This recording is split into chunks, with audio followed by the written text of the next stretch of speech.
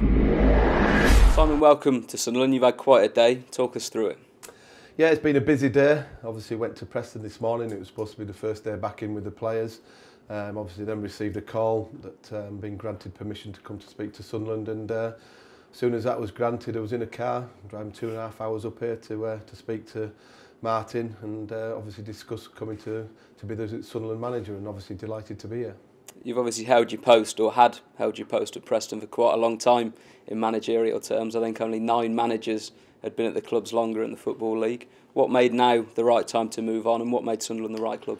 Well, to be the second longest manager in the Championship takes some doing in this day and age, but when an opportunity comes to be the manager of Sunderland, I think you'd be foolish to not accept it. It's a great opportunity for myself to prove that I can manage at this level, to try and bring the good times back to Sunderland.